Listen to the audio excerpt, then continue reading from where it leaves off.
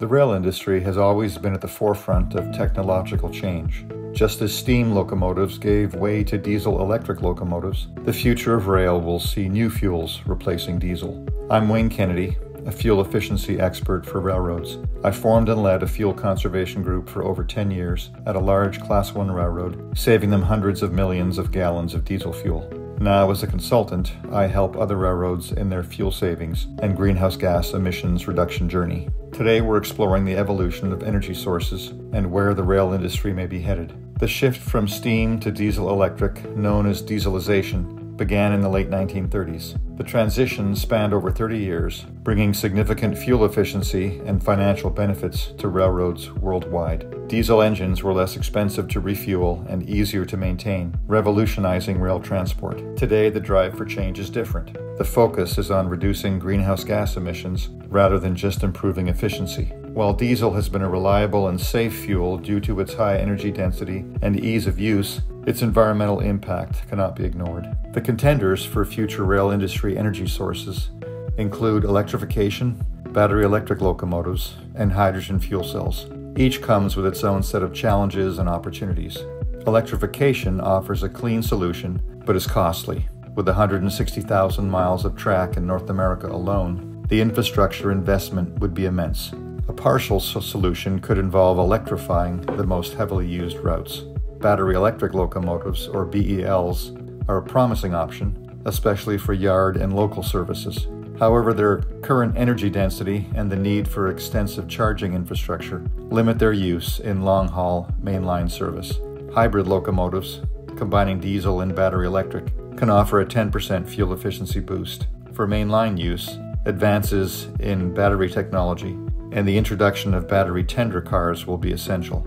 It will likely be a decade or more until BELs are able to be used in mainline freight service. Hydrogen fuel cell locomotives are another alternative. Hydrogen fuel cells generate electricity through a chemical reaction between hydrogen and oxygen, producing only water and heat as byproducts. Because of costs and the current state of technology, there are only two Class 1s working on developing HFC locomotives: CPKC and CSX. They face challenges related to storage, handling, and production costs. Green hydrogen, produced using renewable energy, is the ideal, but currently a very expensive option, costing anywhere between 10 to 100 times more on a diesel equivalent basis. Most hydrogen is labeled as gray, which means it's derived from natural gas or methane. Gray hydrogen is 4 to 5 times the cost of diesel, but you gain very little GHG emissions advantage using it. Challenges with transportation and handling come down to the size of the hydrogen molecule. Hydrogen is the smallest molecule in the periodic table. Due to its size, it needs extreme cooling to reach a liquid form, meaning that it needs to be transported in a carefully controlled environment that's both technologically advanced and costly. Biofuels are another option that can offer a near-term bridge solution, giving the industry time to develop more complex technology. Biofuels can significantly reduce emissions without requiring new infrastructure or technology. Depending on the feedstock used, biofuels could reduce GHG emissions by anywhere from 60 to 90%. A key challenge is supply and demand, given rail is not the only industry looking for biofuels. Competition with the trucking and maritime industries makes securing a substantial supply challenging. The aviation industry also wants sustainable aviation fuel, or SAF, which comes from the same feedstocks.